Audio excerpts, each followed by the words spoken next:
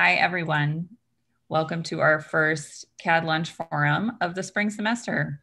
I'm Leora Vysotsky. I'm the staff managing director here at the center, which is also run by a faculty board of directors from across our programs.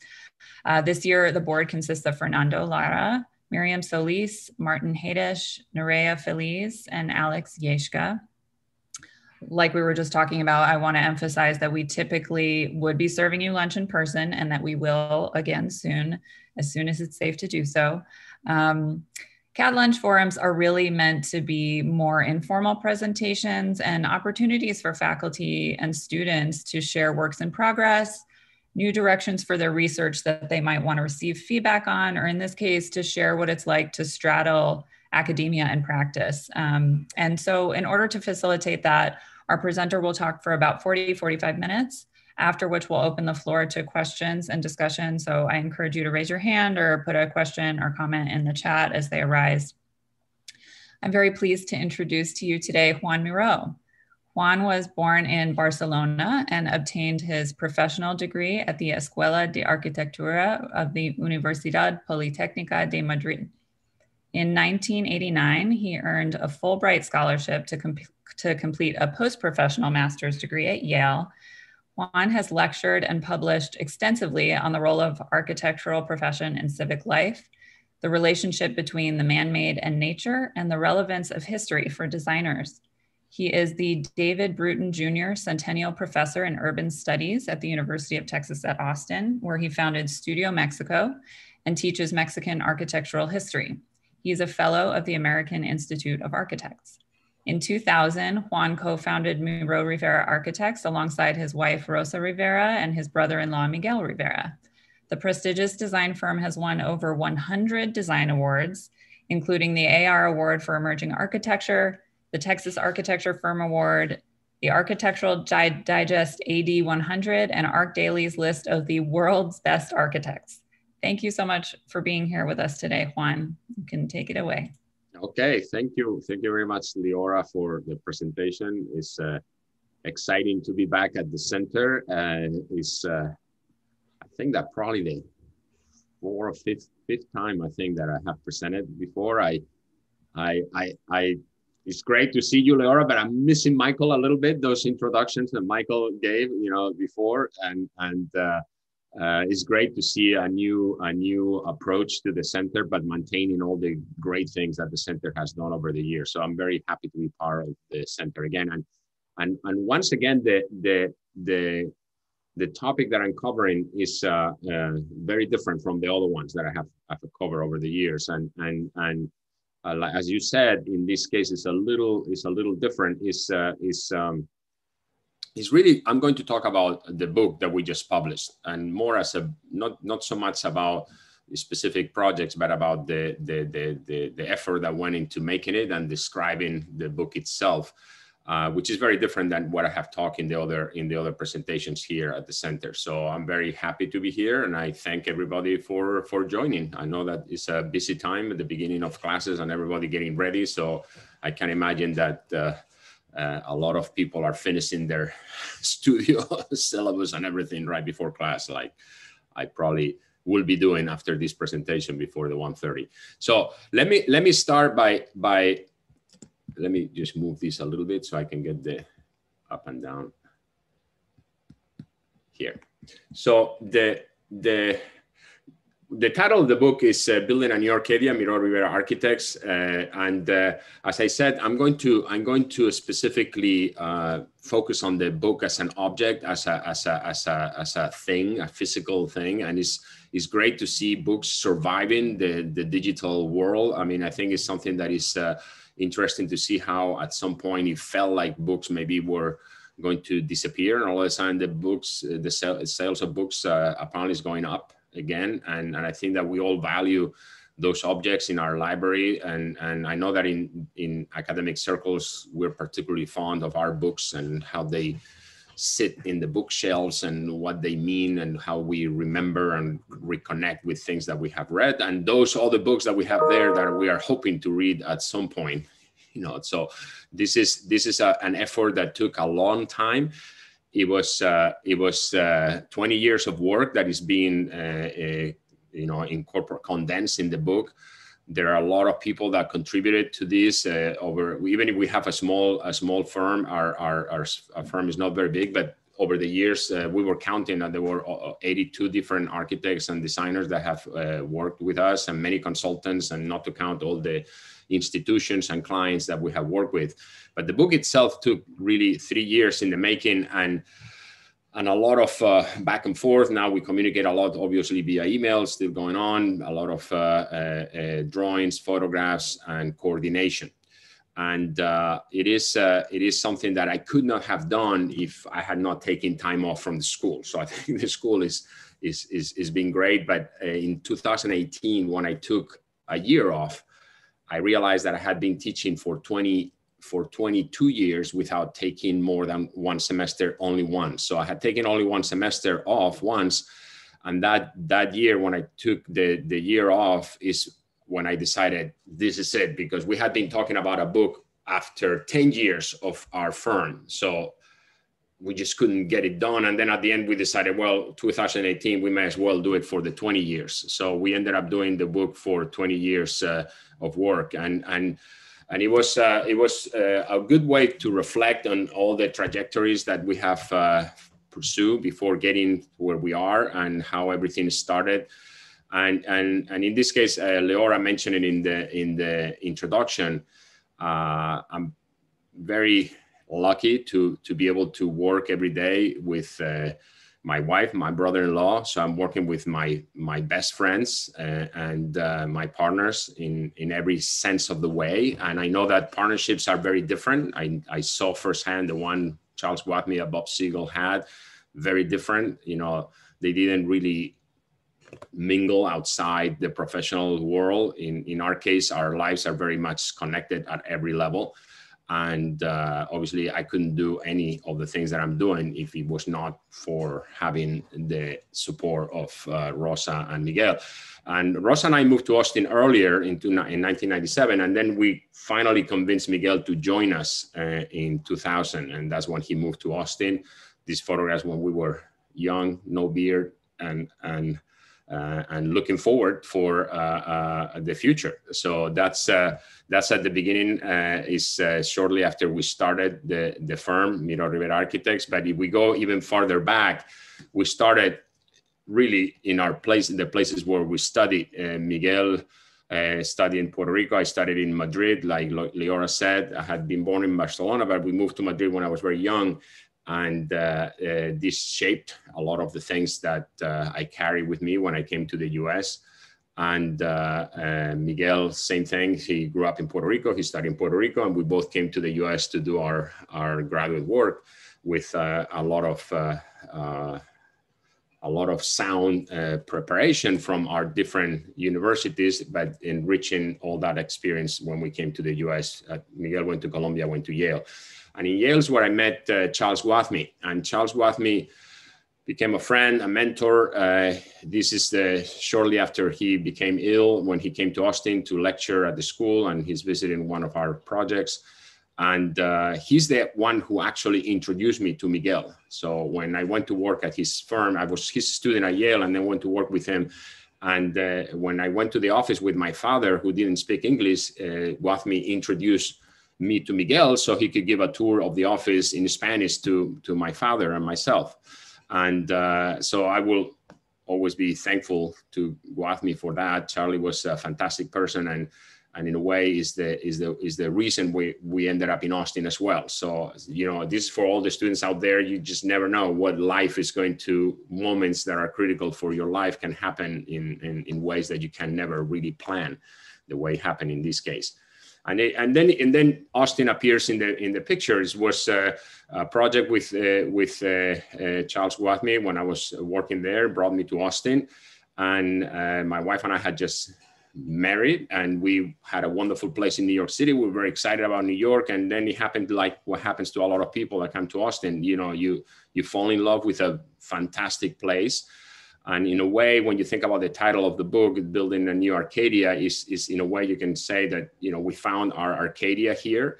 And the beauty of Austin is something that is not a surprise for many people. The perception of the city was very limited in my case before I came here, and the impact was immediate. So even if we were excited about our new place in New York, we had just bought a great apartment, we just were very much seduced with this wonderful place. And the notion of Arcadia, that is part of what the theme of the book is this connection with nature and the notion of living close to nature. I expanded it a little bit to this sense of everybody's looking for a place to thrive and to lead a life that can be fulfilling. So Arcadia became that place for us here in Austin.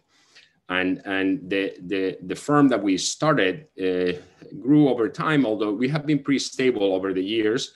We don't want to be a big firm. We have ranged between 12 and 18 or less, but nothing that we cannot fit in the building where we are. And so this is an old photograph. A lot of the people that have worked, that are part of the work that is being collected in this book, were students from UT. Many of them my students before. And it's a fantastic thing to see them, many moving to other places and growing and starting their own offices and keeping in touch with them. So it's been a great experience. So when talking about the book itself, as I said, let's think about how we went about it. So one of the first things that we had to think about is who is going to contribute to the book. And so we started to think about people that we like to have as contributors to the book, and first in the list was Michael Sorkin. Michael Sorkin was a professor of mine at Yale also, so we had kept in touch over the years. He had fond memories of his time at Austin. He was good friends with Larry Dole, and so he has. Well, as you know, when I first had him as a student, as a professor at Yale in 1990, he was not yet the prominent critic that he became, but he was a very influential person for me since the beginning. And so it was very sad for us to learn when he died of COVID in March in New York. And it's very sad for us still to think about the fact that, we cannot show the book to him anymore, even if he was very inspirational for the book. So he did write the introduction to the book. It's probably one of his last published writings, and it was particularly sad because I tried to get in touch with him without knowing anything the day that he was brought into the hospital, and he died 2 days later. His widow told me, and it was, my instinct was maybe I sent an email to him saying, "Hey, how are you doing?" And then all of a sudden, no response. I say, "Well, that's very strange." And then I learned in the news that he had died. So the other contributor, we have four. The other contributor is Juan Luis de las Rivas. He's very interesting because he's from Spain, but I met him in Austin, because Fritz Steiner, the former dean of the school, invited him. He's an urban planner, very well known he's an architect, but he's also an urban designer and professor and author. He has written some of the best books about history of urban design that I know. And he knows very well the Americas, the American continent in general, and Austin. So he wrote the main essay of the book, and it's very clear that he puts the work in the context of Austin and the urban aspect of the city. So, and we became very good friends, but it's interesting because Fritz invited him, but he had to go out of town. So he asked me if I could help host him when he came to Austin, invited by Fritz, and that's how we became friends. So even if it's from Spain, we met here. Then Nina Rappaport has had a long relation with Yale. She's the publisher of the director of the publishing that is done at the Yale School of Architecture. She's a curator, historian. She has known Miguel for 30 years, and she's given a different perspective as someone from New York with a historian eye and a very interesting range of interests in her career. And then the other contributor that we invited was Carlos Jimenez. Carlos Jimenez is a very successful architect and professor at Rice University.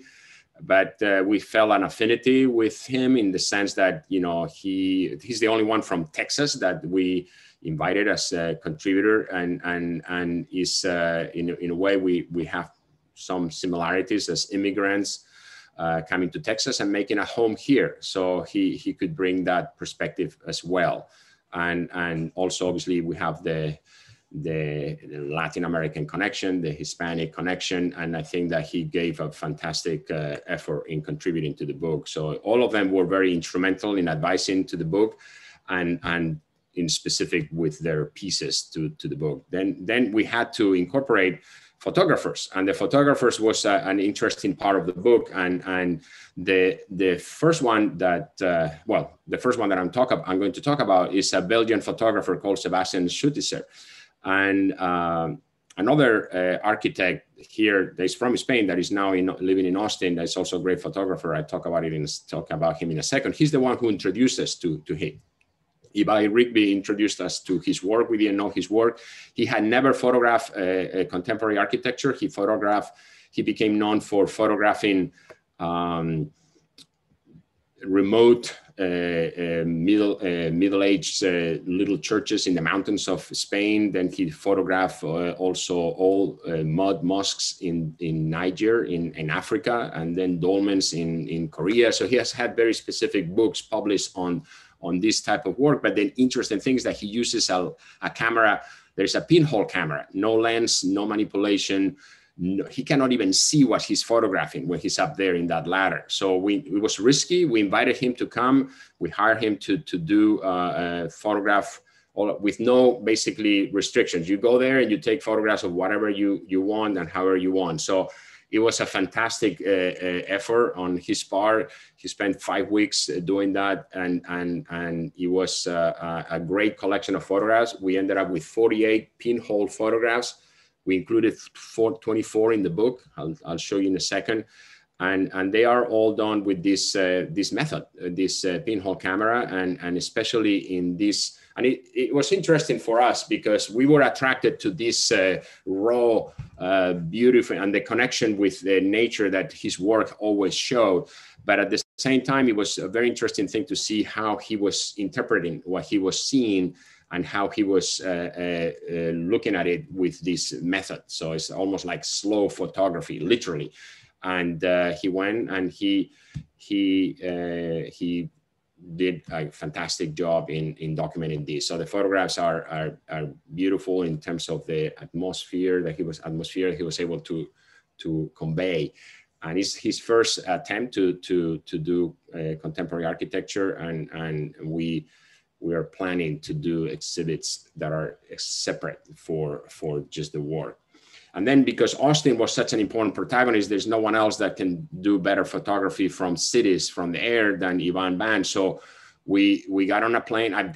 This is my picture, taking a picture of him taking photographs of Austin.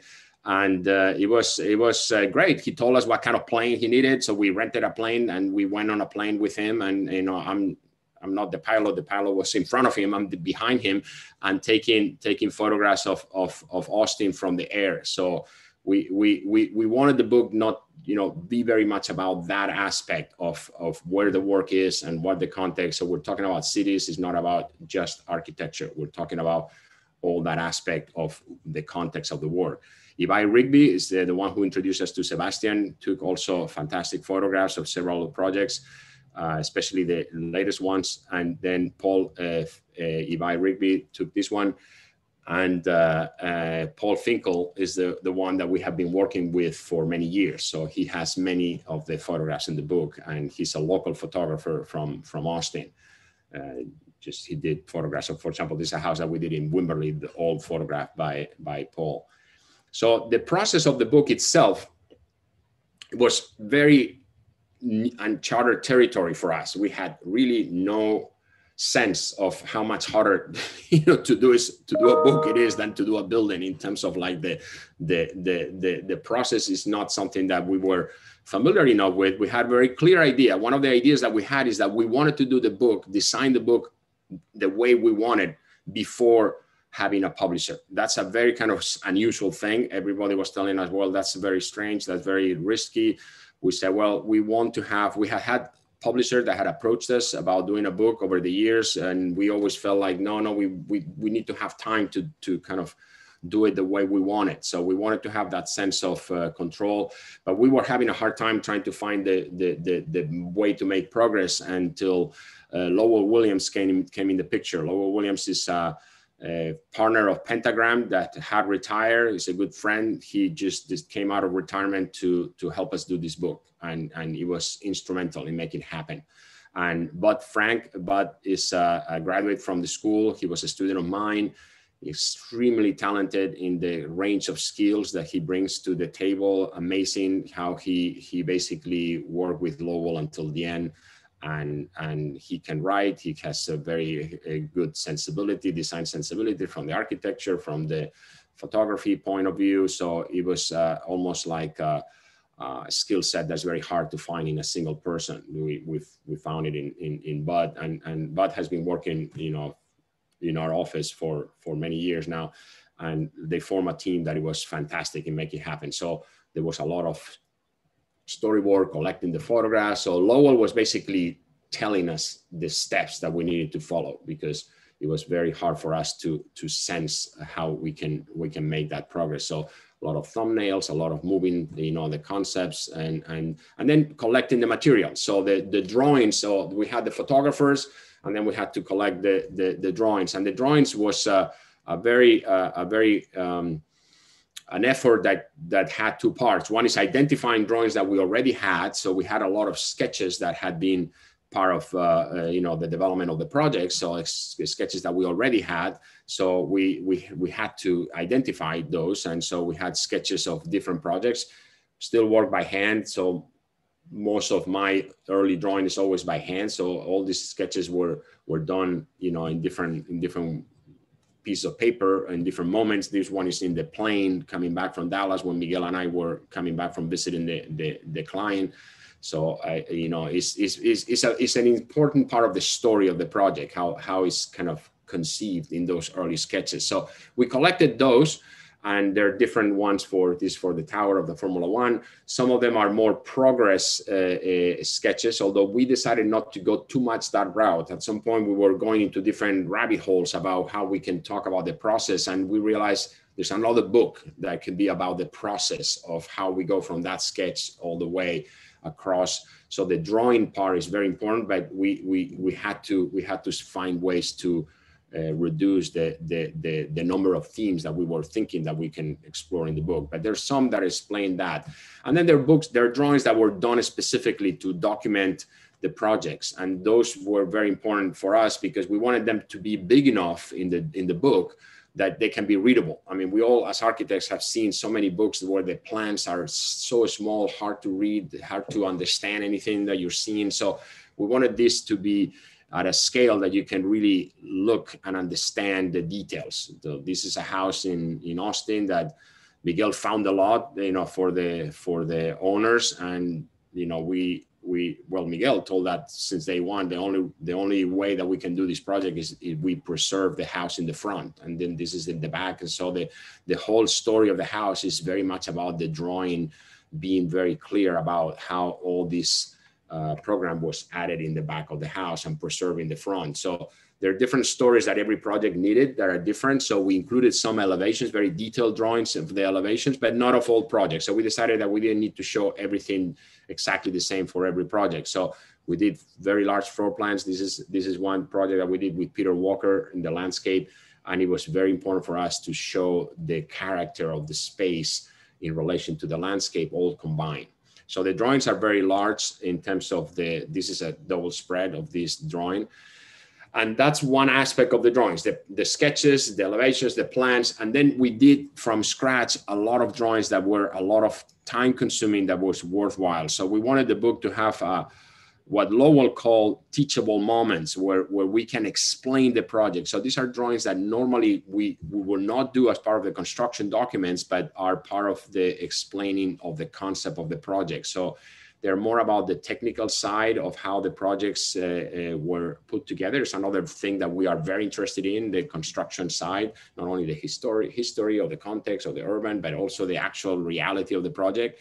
And those drawings were very specific, addressing the most important moments or the most important contributions of that project from the technical point of view. For example, in this Hindu temple, the light comes from that skylight. You never see that when you're visiting that temple because it's intended to be very, very much a part of the spirit of the temple. But in this drawing, we explain how to do it, how we did it. You know, in this case with a wood structure mainly, and very inexpensively, but in a very efficient way, we were able to create the effect that we were looking for. So those drawings we feel like are telling the kind of this, almost like the secrets of how we were able to do certain things. Like, for example, in this case, we brought this shutter system, you know, from Barcelona, the way that the house can be open and closed, and how it was all put together is developing this kind of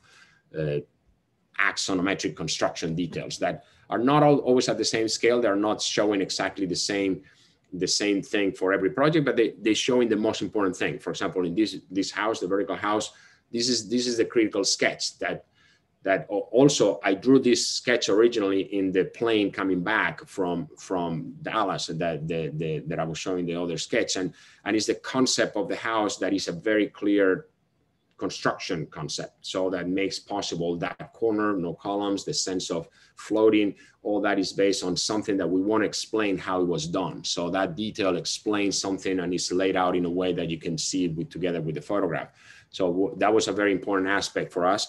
And the other thing that it was very important is to show the range of the interest that we had. So for example, in this case, it's a post-tension wood waffle slab that it was very involved in terms of, you know, the innovation of running cables through the beams to post-tension them. And then so you see the photograph, but sometimes you just don't have that technical drawing that explains it. So as I said, it was very involved to do it. And this project is 20 years old, but we wanted to include that even if we were drawing it for the first time this way to explain it. So the stainless steel perimeter beam, the cables running through it, the column, the way it's connected, the way it's held together to the columns. So all these moments we thought that were very important contribution to the book, where we have the photo that explains that, you know, the tower and there's a glass floor. Well, let's look in more detail how it was built. And these are drawings that I love to see. And so I love construction documents that show that kind of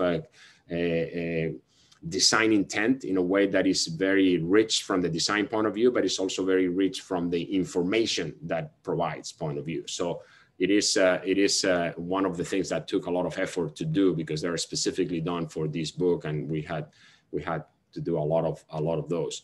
So the other ones that are a little bit in that range, but a little more about the concept, is drawings that are explaining at a larger scale projects like the grandstand of the Formula One, is how this is based on a modular system, and how the modular system allow for the project to happen, you know, because it was no other way that it could have happened in the time frame that we had. But it was, you know, it turned out to be a brilliant approach, because it was very flexible to allow for the owners to decide how much or how little they could build based on a modular system. So the budget was not, okay, cut 3 modules, add 2 more modules here. So all that is explained here in a way that it can be understood. It can be understood at the level of the specific construction technique, but also in terms of how it generates the whole project with the variation. So there are more details and sections in that case, but it's showing those moments of how do you do the grandstand in that way, and then how do you explain how that grandstand was built. So same thing, for example, for this project we did in Mexico, an urban regeneration project, all industrial area with warehouses, very depressing corner of the city that we transformed with this large mixed-use development. And we fought to get a lot of retail, to the point that we had 2 levels of retail in this corner. And then we fought to create a public space in that corner. So we did a drawing that, you know, focuses on that and how it was done in terms of like how to create that space and the structural moves and the way that this is separated from the building to adapt to the geometry of the corner. So these drawings are varied in the way that they are really looking specifically to issues that were relevant to that project. And then, so with all this collection, of contributors, photographers, drawings, and material, the challenge was how to put together. And that's where Lowell play a critical role with the object itself. How do we show these? How do we combine these together?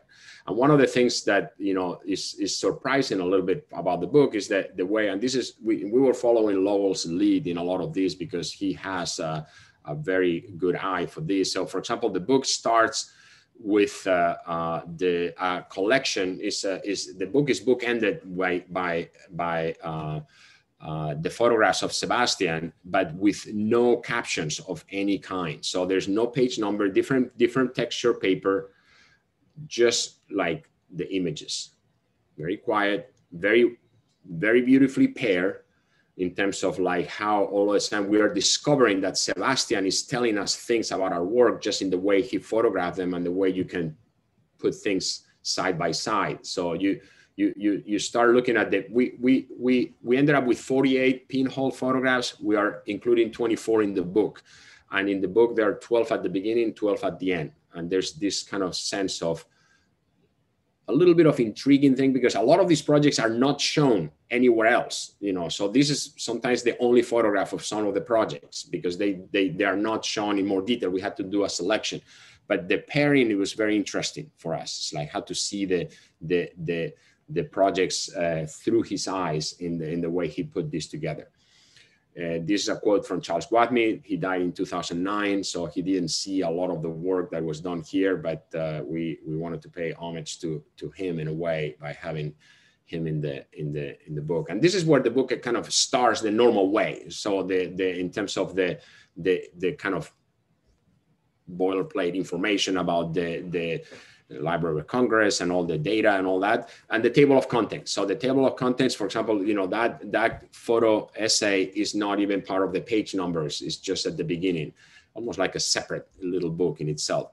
And then this is the table of contents that organize the book in the introduction, really the foreword by Michael Sorkin, then the main article by Juan Luis, an article that I wrote, and then the 20 projects. So the 4 chapters, and then the photo essay at the end.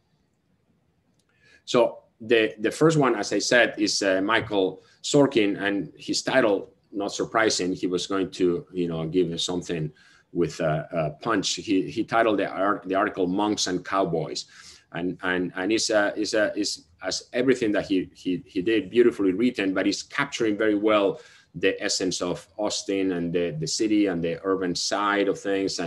But he started with interesting. He has this way of writing. He started the essay in a very kind of direct way. The work of Miró Rivera Architects is thoughtful. It has depth. It's not angry. It's not arbitrary. It plays no games. It's rarely gestural. And when it is, the gesture is both concise and memorable. So there are things that, it's interesting to hear someone coming from another kind of angle completely to talk about these things and to describe the work. But we think that, and this is one of the things that I told Michael, and I say, hey, Michael, I want you to write because I like the fact that you're an architect that is interested in the city, that is interested in urban issues. You're an educator, and obviously you write beautifully, but I like the fact that he has those things, that he has a little bit of that sense of what I feel like we need to be as architects. We need to think about the city. We need to think about, how to communicate. So he was particularly good at that. And I think that the writing is obviously beautiful because he just wrote like he could be a writer more than an architect if he had wanted to choose that career. But the second essay is the one that Juan Luis wrote. Is more in depth. Is the one that gave the title to the book. He titled his essay "Building a New Arcadia," and we ended up choosing that as the title of the book. And from the beginning, you can tell just the first part of the book of the essay is called "Living, Working, Dreaming in Austin: The City as a State of Mind." So he captures very well the sense of place that Austin represents and how our work over 20 years are part of that story. So in a way, it's a very, very good analysis, more in depth. He divided it in interesting chapters about different ways of reading things. And you know, he spent time here. He came, he took his time, and he wrote a very thorough analysis of the work in the context of the city.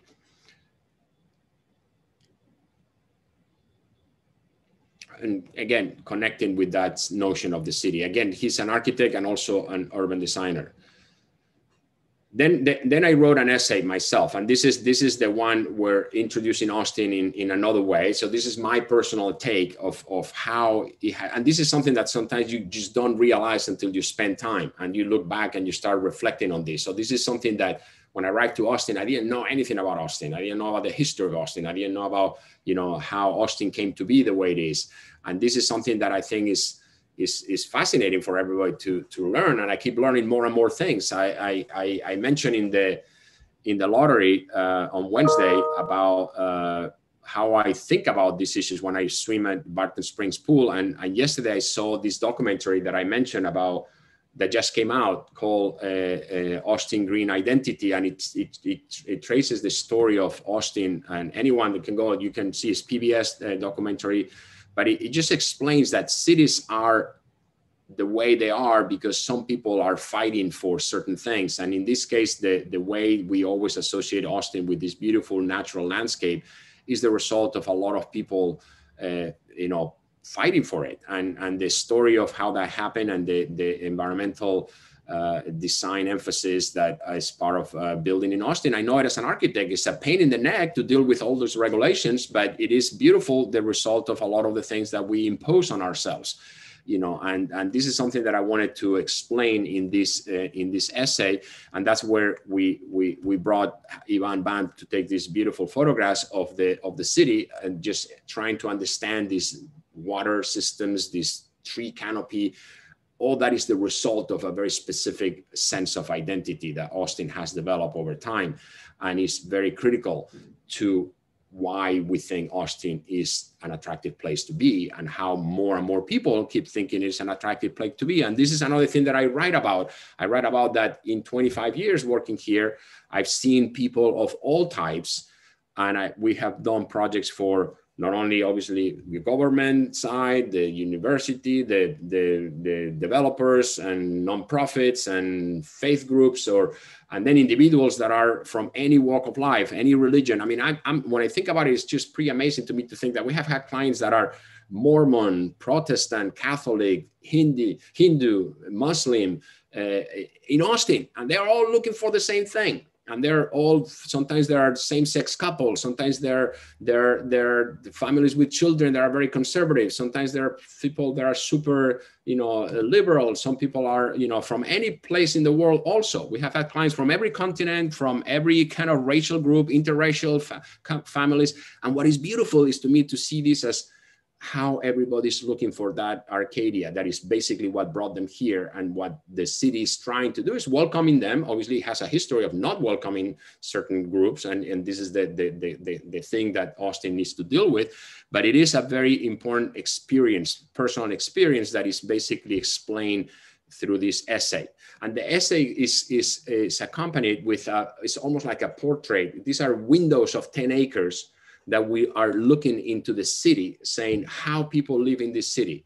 This is our experience, seeing how this has happened. So we're showing 10 case studies of 10 projects that we have done, where we're showing a 10-acre window into the neighborhood where that project is, a closer look into the area around that particular project, and giving some data about the neighborhood. When the neighborhood was created, what is the density of the neighborhood, and what is the name of the neighborhood and the characteristics. So it's giving a sense of how the book, how people live here. And we have one single photograph of that particular project. And this we did of 10 different projects, 10 different neighborhoods from the 1880s, from the 1920s, 1940s, 1950s, 1960s, 1970s, 80s, and 90s. So this is kind of going almost like a cutting across all the different periods of Austin evolution, and showing that there are a lot of very interesting similarities and differences. There are hills, they're close to the water, there are courtyard houses, there are houses that are very much responding to particular conditions. You have a view like this. Instead of showing this by itself, we said, no, we want to show that this is full of houses all around. Sometimes in magazines, it's the opposite. You want to show that it feels like it's in the middle of nowhere. No, this house is sandwiched in between these two houses. But when you get above the canopy of trees, you can get this. And this is the condition of this urban forest all around Austin. So it's something that it goes from the range of houses that are close to the water, places that are hard to believe that are in the middle of a municipal city. It's not in the outside the city. And that's one chapter of the book. And then the bulk of the book is the 20 projects that we highlighted with more detail. And these projects are organized in no particular order. This is another thing that is interesting and is very unusual, but we basically decide no typologically, no chronological order, no programmatic or geographical. They're just shown the way they happen in our office, where they can be at the same time a very non-profit oriented, a pro bono project, a high-end residential, or a government building. So all these are happening at the same time. So we want to show it this way. And the projects are shown with an introductory double spread that has a text that Lowell wanted to condense in that text 300 words, the essence, the idea of the project. So there's a title, subtitle, titles and subtitles were all created by Bud. The text, I wrote the text with, the editing that came after, but I wrote all these texts with the sense of having a kind of consistent voice about the 20 projects that gave the essence of the project. And then there's a more detailed text that goes inside with all the story of the project in terms of the plans, site plan, access. This is a vertical house in Dallas, the sketch that showed that concept, more detailed description, and then the idea of how the building was put together, like we were showing here, that the story of the project with information, the section, the plans, with the photography kind of complementing the plan so you can get through the project. And sometimes even showing things that you don't see. I say, hey, where's the architecture? Say, well, we're looking out. This house was very much about looking into this amazing garden that the owner did for himself. And this is how we wanted to tell the story. Some other projects have different stories, but this first page is the same. So this is the Performing Arts Center that we did with Pfluger Architects here in Austin. So it's a very different set of issues, very different about getting together, about a public building in an area that is learning in East Austin to be more urban. So it's an urban emphasis, and we wanted to have a drawing that will reflect on that. So this drawing is very carefully explaining all the public spaces that were generated around a building that has an urban DNA that is not the essence of Austin. Austin has to learn to do this more compact city approach to the growth of the city. So this building is responding to that. And that's what we wanted to tell in the story of the building. Same thing, this is the one in Mexico. So you can see that the problem, I'm not gonna get into more detail, but this is the essence of how you have the first page with the text, subtitle. We had several projects in Mexico, and this is one of them, but it's trying to show the idea of how this corner became a public space and how is that given back to the city, even if it's a private developer. So the drawings help reinforce that aspect of the project. So these are the pages, like we're flipping through the pages. And so we have like this several projects, and some of the projects require few pages to tell the story. Some projects require many more pages. So we didn't want to be rigid about that either. So there's projects that are small. So they're very, this is the restroom. It's a very small project. Again, it has that teachable moment. It has the photographs. Some projects require more to explain themselves, but we wanted that same kind of theme of the combination of drawings, the large plans, like we were saying. And then the way it feels, there's a section and a plan of the bridge, for example, or showing the bridge in the context.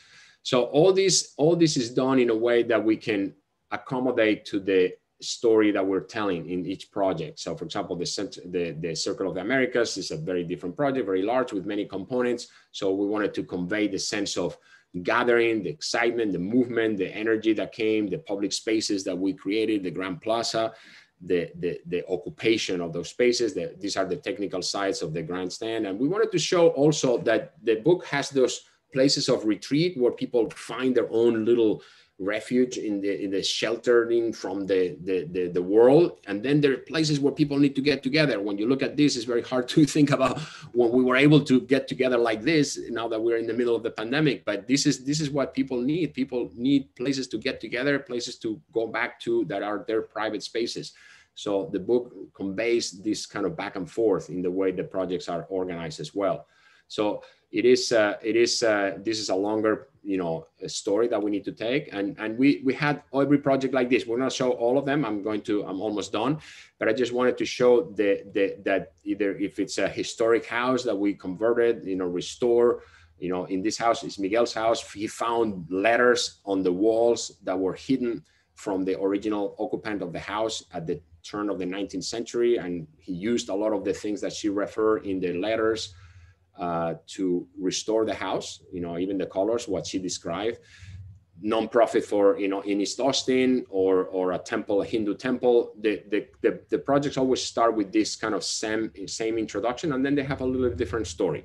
So we have 20 of these. And then after that, we have a conversation with Carlos Jimenez. And this is what Carlos Jimenez is. Everyone that knows Carlos, he's just a wonderful person to have conversations with, because he's so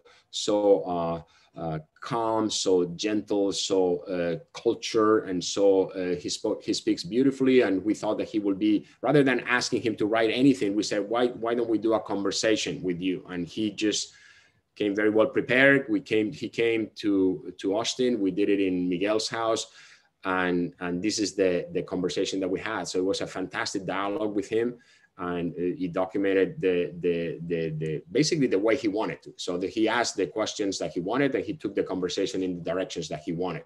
So he was very generous on his part, and we're very thankful for his contributions. And then Nina wrote what she called future forward. So it's a little more like she's just speculating on what's coming next. And we're seeing this as the first of 20 years. We're going to do another one of 20 years. Maybe we do one in 10 years. But so she wrote a beautiful piece about, all the things that she saw that were not in the book from the point of view of projects that were not built. We decided to include only projects that were built in the book. But Nina makes reference to some of the things that are not built, that she knows about, that are more about things that she imagines can happen in the future. And then the book ends with this same idea of another 12 photographs by Sebastian, of that photo essay that is just giving us a sense of the work through his eyes. I mean, there's a lot of photographs that is about looking out, and other ones, as you can see, looking into specific things. That's the Hindu temple, that's the performance space, and then the connection with the landscape, and the way that, so the way these photographs were, they're quiet, they're, obviously there's normally no people, because this takes forever to do these exposures. And then the last part is the back cover that Lowell thought that it would be good to do a little bit of this kind of mix of variety of work that is shown in this gridded format, and it's a balance for the cover. And obviously the UT Press has been a fantastic editor. So I forgot to say that we went to UT Press. UT Press is here in Austin. I teach at University of Texas. I am a big believer of public universities and public dimension of things in general. So we thought that would be the first place that we want to. They were super excited about what we presented to them. And we ended up basically no needing to look for any publisher, because UT Press jumped on it as soon as we presented the project to them. So we have been very thankful, because they have been very meticulous and very particular about making the final production of the book happen. And they have a 30% off if you go to their website. So they wanted me to include a reference to that aspect of the book. So it can be bought in many places, but they have a specific discount. So I just wanted to mention, in case you're interested. Just warning, it weighs more than 6 pounds. So it's just like pretty impressive in that regard. But this is it. So I know that it took a little longer, Leora, than I was supposed to, but you said 45, but it's about 45, right? With the introduction. Perfect. Thank you. And So, I'm going to rush to buy it and try not to drop it on my foot. But I'd like to open the floor to questions, comments. Please feel free to turn on your camera if it is not on. I had prepared a few questions to start the conversation, but I think Juan gave us so much to talk about and to discuss. But I do have a question, observation that I wanted to ask Juan to comment on. Yeah. One of the books that I love already, I think almost a 25-year-old book, is The Culture of Building by Howard Davis. Howard taught here, I learned, in the 1980s, before most of us came here. But his hypothesis is that the architect have to spend decades in a place in order to really understand the culture of building of that place. And when I was reading your book, Juan, I was thinking that you and Miguel are perfect for Austin, for this frontier zone that we have, in which the Latin way of masonry building kind of blends with the Anglo way of the frame. Both of you were trained under the more masonry techniques of Madrid and Spain and Puerto Rico, but both of you have been to New York and probably worked many years on the frame mode. And coming to Austin, you are able to, your drawings show that really, really well, that there is a combination of masonry, heavy walls, and light frame walls in your buildings. And I wanted to start the conversation by asking you to comment on that. Well, yes, you bring with you whatever has been part of your education, and both Miguel and I have education in our schools that is very technical oriented, very obviously humanist as well. But I think that how we build and the way we build is something that is very important to us. And I think that you're right that sometimes we build on that combination of the heaviness of the Hindu temple is an example. Those blocks that we started to use this we created this courtyard with these blocks of limestone, and then it's contrasting with this very light stipple. And at the end of the day, in many projects, that dialogue can relate to very particular aspects of that project. So we both brought a very strong awareness of the construction part of architecture that is very tactile and very, very grounded in the place. But at the same time, kind of not feeling too limited by that. So that's the other thing that you go to a place and you say, okay, here's how we do things here. So it is a little bit sometimes very it could be a little rigid in the way it's presented. So we wanted to take that as a starting point. And sometimes you do these things unconsciously, but it happens that way. But there's a strong sense of connection with the place. You're right about that. Do we have any students here with questions or comments for Juan? You said Sebastian's photos helped you see your work in a new way. And the essay you wrote helped you understand Austin in a way you hadn't yet considered. I'm wondering what you think the single most important thing you learned about yourself and your practice was in creating this book. Oof. So I heard Max. That's Max. I didn't see you, right? Max, this is you, Max, right? Yes, it's me. Hello. Hi. Yeah, I recognize your voice. I don't see you, but I recognize your voice. So I'm in Charlton's office. Thank you for. Oh, there you go. I see you now. And I don't know. I mean, I think you constantly learn about things, and I think that is beautiful sometimes when you can stop and reflect and look back. Sometimes when you're so busy doing, you have less time to kind of look back and reflect. So when I was talking about Sebastian looking at the work, it is interesting because you say, well, maybe he's telling us something by the fact that he's framing views this way. And all of a sudden you say, oh yeah, he's right. We were looking for that. So that sense of build up to a particular kind of prospect of viewing for some place. And all of a sudden he seems to be gravitating towards those moments that all of a sudden you remember that were the drivers of the project. So but you don't know, or you are not necessarily as aware as until you hear someone saying it, or you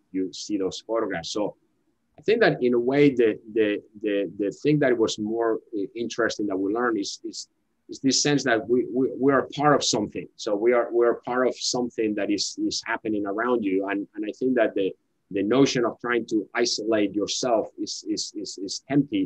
But I think that we wanted the book to be very much embedded in the place and in the people that have interacted with us, and so we wanted that to be part of the book. So we're learning how important those things are. So we take very seriously the personal relation with the people that we work with, and we want that to be very much coming out in the work. So seeing yourself as part of something larger is something that we feel like, for example, if you ask me, I would say that's one of the things that is more important. All the time we say, hey, we're doing this, but we're part of a tradition in Austin. We're part of an identity that the Austin has developed, and we are just contributing to it, and we are expanding it, because we're newcomers, we're immigrants. We came here, like, they say, you're not from Texas. We know, right? We came here as soon as we could. So, and you say, yes, there are issues, there are challenges, but we found a place here, like all the people, and we are part of it. So we wanted the book to not convey that sense of uniqueness that sometimes in architecture and getting things out of context, that is so easy now with the quickly Instagram. You see a photo, I like it. I don't know anything about it, but I like it. So yes, there's some of that, and Michael Sorkin writes about it a little bit when he talks a little bit about that aspect of there's a gesture there, but why is it there, and what is it doing, and who is serving it, who is serving? And so we wanted that story to be told as well, not just to focus on that kind of catchy moment of an image. So good to see you, Max. Good to see you too. Thank you. We have a question from Dean Addington next. Hi, and actually this relates very much to Max's question. We think about the lay public often imagines architects as singular heroic authors in charge of a project. And, it's really clear from your work how much you talk about this community of people that you work with and are impacted by. And I've been thinking a lot about either conversations we've had over the years, but also sort of the different lectures that I've seen of yours, where you are inflected by sources that sometimes are quite a far afield, that where different ideas come from, where different conversations occur.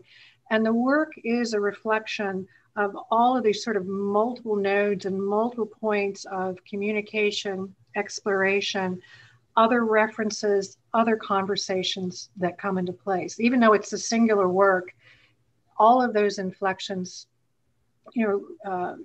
appear within the work in one form or another. And you talked, of course, about people like Michael Sorkin and Charles Gwathmey, but you also have a much larger circle than that. I remember where you talked about scholars like Mary Miller and many others that there are pieces of what they bring to play that have changed the way that you think. So I have a two-part question. And the first part is, it's clear you were really influenced, by some key individuals. Can you think about a moment in time when like that proverbial light bulb went off and you because of a conversation or something unexpected you were introduced to, you changed the way that you were thinking about something, or it opened up an entirely new field of interest for you?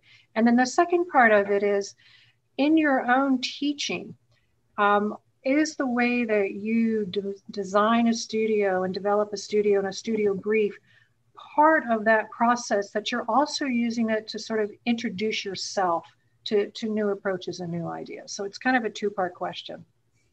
Yeah, no, it's I think it's very true what you're saying. I mean, there's a limitation of what you can talk about in terms of influences, and you're totally right. I mean, I, I have a passion for pre-Columbian architecture and I keep doing research on the city of Teotihuacan. I've written about it. And I had colleagues in New York City that told me, why in the world are you interested in those things? That they were going crazy. It's like, why? I mean, you're an architect working here in New York. Why are you interested? I'm traveling to Mexico and Michael Coe, Mary Miller, George Kugler, Vincent Scully, those are very influential. And they're very influential because to me, they're connecting with the past in a very universal way. And so when I tell people about those things, what I'm interested in when I look at Teotihuacan is, why are they doing what they're doing? And what we do as architects is not that different because we are designing for people that have specific goals in mind. And so the goal of a developer may be different than the goal of a Hindu Swami that is asking us to do a temple. But I need to understand that Hindu Swami. And I need to understand that developer. And they are coming from different angles, but as our ability as architects is to try to get into someone else's mind and some understanding and seeing not as a loss, but seeing as an opportunity. And I think that these things from the past are to me ways to see that it's not that different. The common thread is not that different. Everybody's looking. I mean, that some people are maybe doing things better than others, no question about it. But there are moments about how these interesting scholars can be related to that sense of learning about the human condition and how people are trying to do the things that they're trying to do. So I think that in a way, going backwards and saying, trying to understand what they did, maybe is giving more opportunities to be more able to understand what people now want when they come to you. So, and this is something that is very important for the students to understand also. So there's the will of the designer, but you need to align it with the specifics of that moment. And you cannot force things that are not belonging into that particular moment. So this is something that I'm very, very particular in studios. I try to be very careful about not imposing what I would do in design studio. So I mean, I'm very proud that I don't get comments from students about trying to do their project. Never will. And this is a very difficult adjustment for all of you that are practicing architects. You know that it's an adjustment that you have to learn to make. In your office, you need to call the shots and you need to be constantly making decisions about what we need to do. But when you are in the studio, you need to adopt a very different role. You're part of that context that is helping the students make decisions, but you cannot be the one deciding for them. And this is something, so that's different than the question that you asked, but yes, the question that you asked, very much so, the studios, especially the studios that I do when I go to Mexico, when I go to Spain and think about the cities and think about the places.